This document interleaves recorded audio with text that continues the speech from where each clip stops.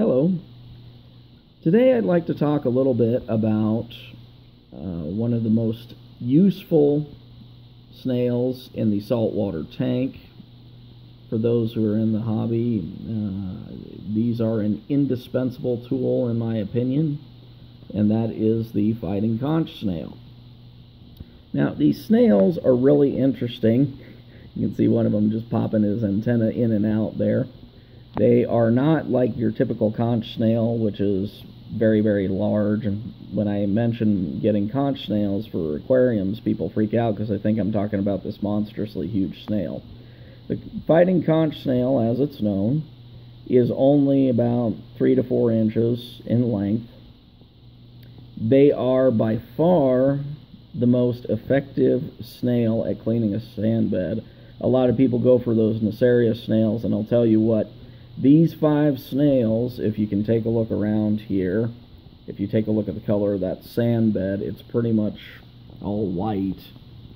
These 5 snails maintain a 60-pound sand bed that I have here in my 90-gallon tank. And I have very few brown spots with these 5 in here. These are just 3 of them right here. There's a 4th over here, and the other one's burrowed somewhere else, somewhere in the tank. In addition, they are a fabulous alternative to sand-sifting gobies. The huge advantage they have over the sand-sifting gobies is they are not going to dump sand all over your rockwork and the bottom. They are also not going to create a ridiculous sandstorm in your tank.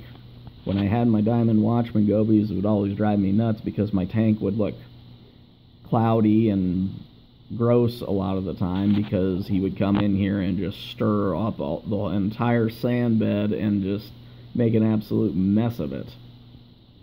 So they are referred to as the Fighting Conch because supposedly the males will fight each other. However, I have not necessarily really seen that. I mean, sometimes they'll climb on top of each other, but I have not seen any serious aggression on them. These Fighting Conch snails are very unique. They are very, very quick, and they are incredibly hardy. These are the one snail that my Melanaurus wrasse has just flat out given up on in terms of pestering or bothering, because they are so good at keeping hidden when they need to stay hidden and coming out when they need to. They are also good if you have hermit crabs and you're worried about hermit crabs picking off your snails. These guys are the masters at shaking them off, and just they know how to burrow into the sand when the time is right, or shake them off, or climb in places where the snails or crabs just can't hold on. So they are just really interesting and adept creatures. They are also, as mentioned, they are incredibly hardy. These guys know how to survive in an aquarium. They are very, very adept at knowing how to stay away from predators. They're durable. They can deal with temperature and water fluctuations a bit. Obviously, you know, nothing too extreme, of course, but they're better adept than most snails that I've seen. Now, there are a couple of different kinds. There is what they call a dwarf Fighting Conch. If you have a smaller tank, like a nano tank, I would say a single dwarf Fighting Conch would be a good addition to your tank if you're just looking for a clean sand bed. If you have, say, a 20 to 30 gallon tank, maybe about 20 to 30 pound sand bed, I would say probably a couple of these full-size Fighting Conches will definitely keep your sand clean for you. In the case of mine, I had a couple...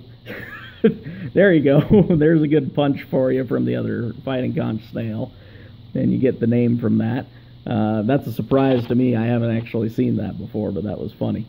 Anyways, for me, I found that when I had like 2 or 3 of them, it just wasn't enough. There was still a lot of brown sand, so I ended up bumping it up to 5, and now the sand bed is pristine. The conch snails also will eat detritus, you know, fish poop, which gives them a certain versatility that a goby won't do, because the goby has no desire to eat that stuff. I don't blame them, but Anyways, the fighting conch snail will eat detritus. It'll eat leftover food bits in the tank as well, similar to a crab will on the substrate. And also, several of them I have seen, both at my local fish store and mine, will also periodically climb up and do a little bit of work on your rock work. Now, I'm not going to lie to you and say that they're great at cleaning algae off of rocks. They're really not, but it is nice to have that a little added benefit that if they get, feel that they've cleaned up the sand bed enough, that they'll also go in and do a little bit of cleaning in the rock works. So, and as mentioned, you are going to be hard-pressed to find another snail that's going to match these guys for personality and for function. They are just interesting characters, as you've seen here. So, anyways, the Fighting Conch Snail, highly recommended for those of you who have sandy substrates in your marine tanks. Obviously, if you have a bare bottom, I wouldn't necessarily recommend a conch snail for it, but for anybody who has a sand substrate in their marine tank, I would highly recommend a conch snail, and just make sure that you keep it proportional to the size of your tank and your sand bed. Just do a little research on that and you should be in good shape. But all in all, just a great snail. These are a bit more expensive. If you're expecting that $1 to $2 snail, that is not a conch. I paid $10 a piece for each one of these, so I have about $50 worth of conch snails in there. But given the service they provide, their versatility, their durability, I have nothing but good things to say about the conch snails. And they are just goofy and kind of entertaining to watch and to see what they do. So that's all I've got on that, and thanks for watching.